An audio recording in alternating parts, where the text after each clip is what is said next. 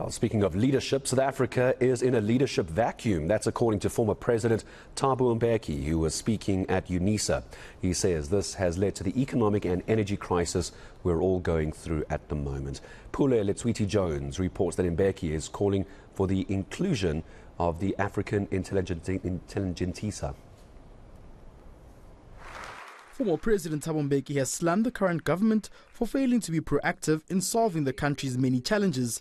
Mbeki says the lack of leadership in the country and society in general is an enormous problem.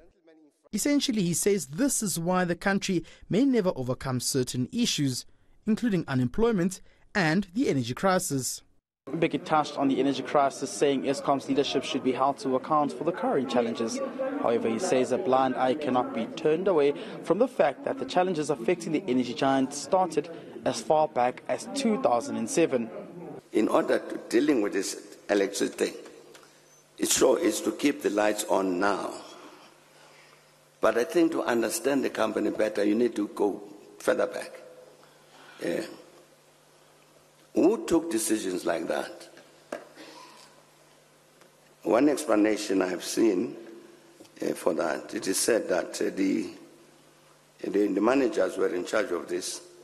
It said they want to increase the possibilities for black economic empowerment. So that if you now have 20 contracts, that means 20 black companies. If you had one contract, I suppose it means one black company. That's the explanation that was given. But that's part of the crisis. As you can see now, when the Eskom announces that the reason we're having level 4, level 5, or whatever is because there's a power failure at Midopi, at Kusile, and the old ones. Why are the new ones behaving in the same way as the old ones?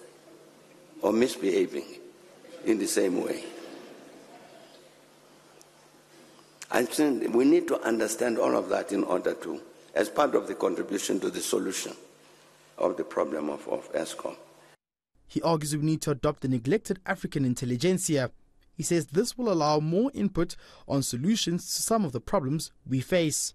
This includes the poor performing economy not bearing fruitful results. At the heart of our problems, economic problems, social problems, political problems, is this failure in terms of our economy. Every day, the numbers of our people who are hungry increases. The number of people who are unemployed increases. The suffering of the ordinary people is getting worse. So if you want to turn the corner with regard to that, you've got to come back to this matter. What do we do with regard to this economy?